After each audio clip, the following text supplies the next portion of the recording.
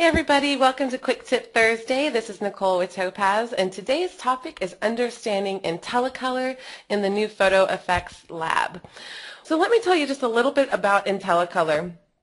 IntelliColor was released in photoFXlab version 1.1. It was something that our development team worked on pretty extensively and is basically an intelligent color type of technique. It allows you to change your color and contrast and saturation, yet still maintain a very natural color. And it really is evident when you're working with your contrast, your exposure, your dynamic slider within photoFXlab. And you can compare that to other programs, contrast sliders, which are pretty evident that they do increase that saturation level. So basically the idea is that IntelliColor allows for you to maintain a very natural and well-balanced color throughout your post-processing, which is always good.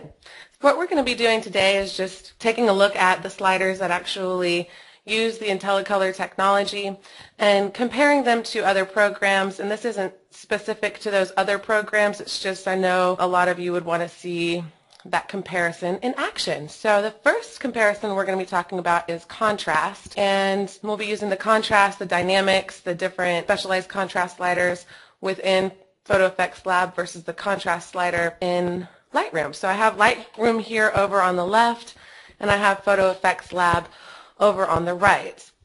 Again, with the contrast slider, the issue is usually, or contrast adjustments, the issue is usually your saturation is very obviously affected when you take that contrast up. So let me go ahead and take the contrast over here in Lightroom up just a bit. And that's a pretty heavy adjustment, but you can see as I go up pretty heavily, here's back down to about the normal, it starts to really add saturation to the yellow within the wheat field, within the skin, and it starts to lose that natural type of color. So with a really heavy contrast adjustment, it might not be really effective for this type of image.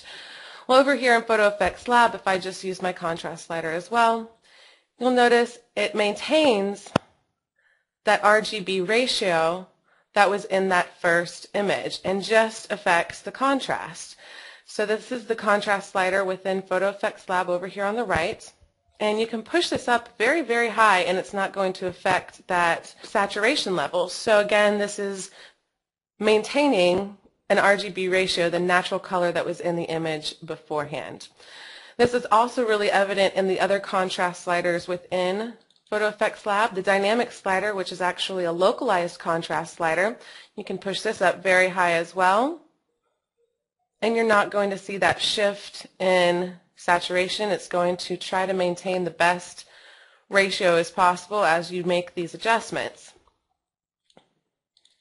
Now we also have highlights, shadows, whites, and blacks, which are more contrast sliders. You see you can get really great adjustments here, and you can tell each one of these maintains that ratio as well. So that is the first area where you really start to see how the IntelliColor technology works. The exposure here also does not change the RGB ratio, which you'll find does in many programs. So let's go ahead and take a look at saturation. For this, I'm going to go ahead and hop on into Photoshop. It's Photoshop CS5. And I'm just going to use this image over here. Let me grab the same image within photoFXlab. Okay, same image here. And we're just going to add an adjustment layer, saturation.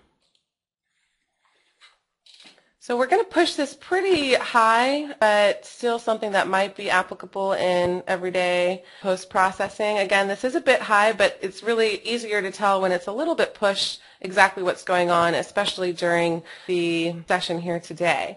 So I'm going to go ahead and take the saturation level to about the same. It's not going to be the same value because it is a different program, but it's about the same right there. So about the same saturation level. And then if we go ahead and, let me over here on Photoshop, just scroll in here to 100% so we can really see what's going on. As you scroll in, you can see that it handles this level of saturation really well within details, and it's not doing too many artifacts until you start to go up into the areas that are more flat and have natural gradients like the sky and the water here. So over here on the right in photoFXlab, I'm going to scroll into the same area, get to 100%. Here we are. And you can start to see that it is much more smooth over here on the right, especially if you start to look right on the horizon line of the water. Now, because it is push, you are seeing some issues over here too, but the idea is that in these smoother areas, these smoother gradients, you're not going to see as many artifacts. And you're not going to see as many artifacts in the shadow areas when you really push your saturation. So I'm just going to scroll around to a couple trouble areas over here on this top right corner. You can tell over on photoFXlab it's much more smooth, so it's just blending into each other much nicer than it is over here on the right.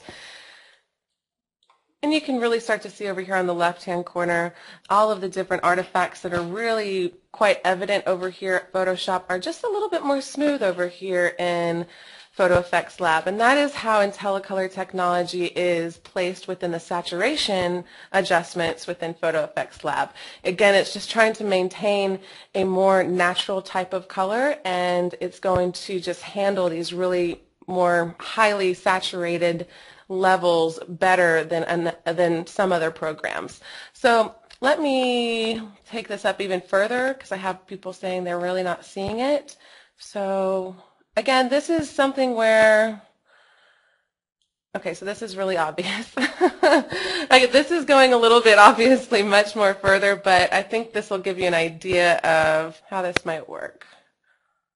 Let's see here. So this is about the same level. And you can see now that the photo on the right is just a little bit more smooth. It's not getting as many artifacts, and the artifacts that are there are blending much more nicely than over here on the left.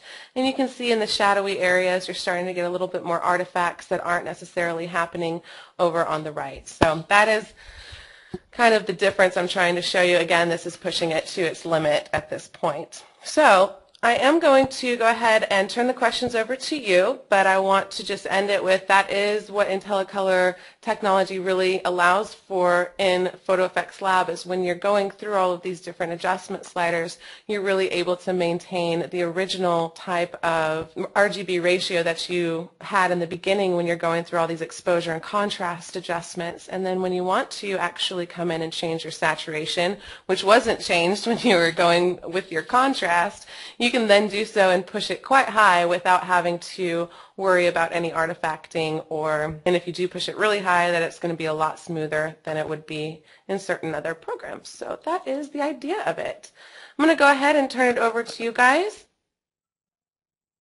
Greg says, can we use this in conjunction with the masking tool? Of course. So in this particular image, because the sky does have quite a bit of noise and in that gradient, that really smooth gradient by itself, this might be a situation where if I was actually working on this as, let me go back to fit here, as I push this saturation level up and I started to get this extra noise and stuff like this, this would definitely be something where I would use in conjunction with my masking tools and maybe mask out, let me duplicate that layer and reset all to my bottom one.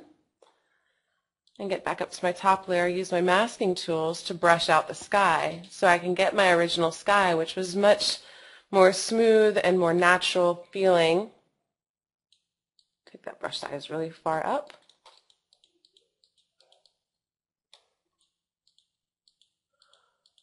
You're able to just come in real quick. Here's before. Here's after. My sky now is the same, where all my grass, even up there on that horizon line, is much more saturated, much more colorful coming through. Fred says, do you suggest using the IntelliColor adjustments in photoFXlab other than the plugins?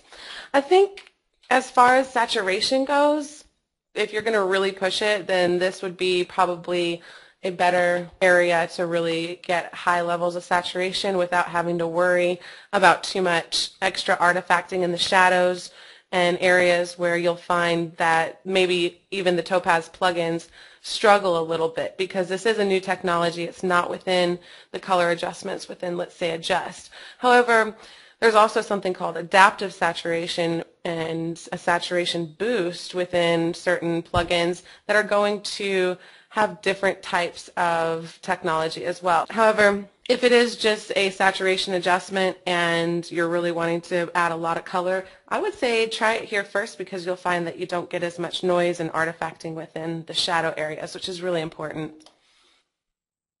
Let's see here. This is a great question from Sydney. It says, if you do an Instatone to an image, will the saturation still work properly with the adjustment sliders, including the saturation slider? Does it pick up the underlying RGB info from the Instatone image?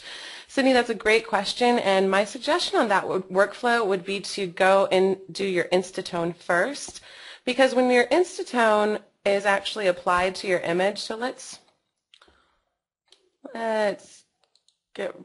reset this mask and get to these adjustments and reset that adjustments, and I'll go into Fit and just do a quick Instatone just to kind of show you what I'm talking about. Whenever you choose something that you like, and that is kind of a, okay, so this is going to be really strong, everybody, but this is just an idea of what you could do. So I'm going to say apply to my layer, and I get this really strong tone back, so I'm just going to use my opacity. Whatever is brought back into this layer, Sydney, is actually burned into this layer. So it changes your image thumbnail. So then you have a new RGB ratio that is this particular image now. So this RGB ratio that you had on this layer is not going to be the same that you have on this layer. So if you, let's say, changed your opacity, maybe change the blending mode, a little soft light, and then did a stack layer. That's usually my workflow with Instatone. Now I have this layer that has a different RGB than the layer below. So then now I can work with this, and the saturation is going to apply directly to whatever RGB ratio I'm looking at right now on this particular layer. So that's the workflow I would suggest for that particular, using Instatone with the adjustments here. All right, everybody, thank you so much for coming to Quick Tip Thursday. Have a great afternoon or morning or evening wherever you're joining us from, and I hope to see you soon. Have a great day. Bye-bye.